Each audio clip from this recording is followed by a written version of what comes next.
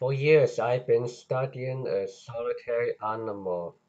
I may not be expert on this, but I spent a long time studying about that. What I noticed is majority of the living species are social animals, other than plant. Of course not for plant. Mostly fungi, bacteria. Bacteria, plant fungi are usually the producer. They are the bottom of the food chain. They are the primary producer of all the food chain. The animals are in the middle. There are usually a lot more prey and e- a lot more producer than predators.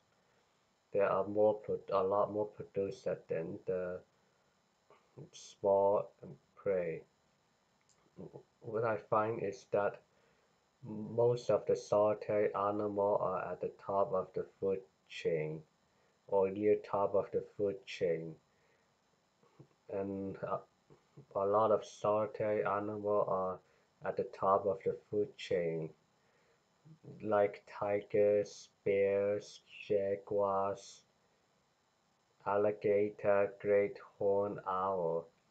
While the social apex predators, we're talking humans, for example, wolves, lions, gorillas,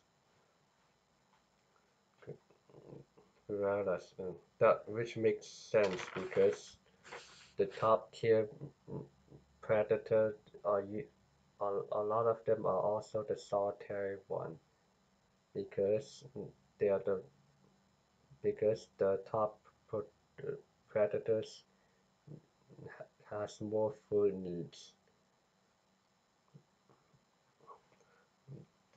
I mean, bears are unlike humans. Solitary animals are not built that way. They're not into hanging out with friends and family. Their emotions works differently than the social animals. Yep. And what happens is for example, when the bear sees another bear, the ad, the adult bear fights another adult bear, male or female, to keep the bear out of his or her territory. It's not because they don't like each other, because they are built that way. They're to be solitary, unlike humans.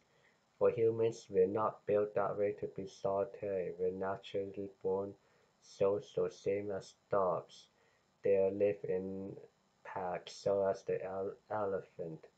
The elephant also have a social structure too, multi-generation structure, so as bees. For example, bee colonies and ants colonies. Yeah, so ants colonies. And if that some animals had to go solitary because when the prey sees the predator, some predators in groups, the prey can easily spot the predator and run away. That's why some of the animals, we're talking evolution, some of them evolved to split up to catch the food.